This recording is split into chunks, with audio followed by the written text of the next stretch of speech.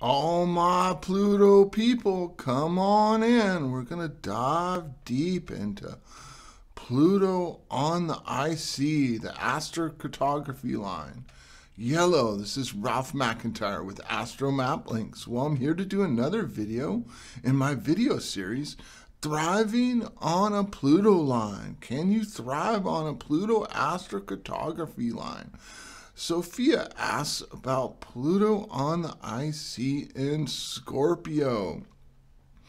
We got a bunch going on here in the fourth house in Scorpio. We got the moon, we got Venus, and we got the North Node all hanging out in Scorpio. And then furthermore, we have Jupiter right there in Sagittarius, conjunct that Pluto. So let's dive into it. So, thriving on an astrocartography line. The first thing we got to really remember is that the astrocartography lines are a representation of your birth chart. So to understand that Pluto IC line, we have to understand that Pluto in your birth chart.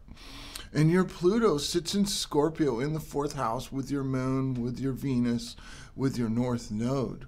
That's quite a bit going on there to help us understand that. And furthermore, Sagittarius, Jupiter sitting there too. And so, the fourth house, how and where you nurture yourself, home and family.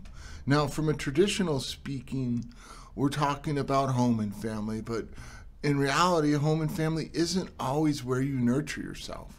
So we have to kind of look deep into this. And then wherever Scorpio is, we're looking at the soul level into it. And so, and the fact that the North Node is there, we know this is something that's relatively new for you. So having all that Scorpio insight, having that Scorpio moon, Pluto, Venus, is going to make you extremely permeable to other people's energies. And the easy way to deal with that is to kind of lose self and take on everyone else's problems. Matter of fact, from a karmic perspective, I suspect that that's the case. You know, we have all that responsibility in the South Node up there in the 10th house. So, learning how to use all this sensitivity in a way that benefits you is what we're really talking about. Learning how to protect yourself from the soul level is what we're talking about. And so the more you can dive into that, I would highly recommend checking out some of my other videos on Pluto and Scorpio. Will help you understand this. Now, as far as the astrocartography line, we're talking about a person who has Pluto on the IC natally. So that means no matter where you move, you're on a Pluto IC line. So as far as whether or not you move away from it or move closer to it, there's not a whole lot of effect from the line itself. Now, with that said, generally speaking, family congregates around where we were born. And so your relationship with family, sometimes having a little distance can be a good thing. Sometimes having a little distance can be a bad thing. There's no right answer for this. You know, but if your family's overwhelming to you, giving yourself a little room can be a really good thing. I'm not saying that you have to move off this Pluto line because your family's going to be overwhelming to you. That's not what I'm saying. I'm saying if you find your family overwhelming, you may want to move off this Pluto line. But fundamentally, with that Pluto in Scorpio, really wants you to kind of look at all the unseen things and does it nurture me? Your moon there, your emotional nature in the fourth house.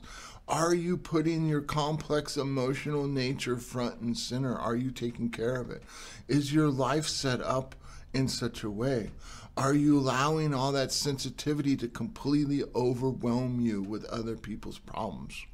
Because that's really not what it's wanting. It's wanting you to kind of find you. And then kind of taking that a next step further, that's where that Jupiter and Sagittarius, the more you use all that Plutonian information that comes into you, that all that Scorpio information that comes into you through the fourth house, to find your own wisdom and express it in a way that serves you. Remember, the fourth house is really how and where you nurture yourself. All the planets in the 4th house are there for you to use to nurture yourself. All those planets are your friends. But the permeability, the overwhelming of other people's energies would be the one thing that I would caution you about. That especially as a young person, you're going to get better with age, but not taking on everyone else's nonsense. Not my karma would be a good mantra for you. No, no, no. You know, not letting yourself kind of get sucked into the drama of everyone else's life so that you can't focus on your life and what's good for you. All right, I hope you find this video helpful. Please click like and subscribe and have a spectacular day.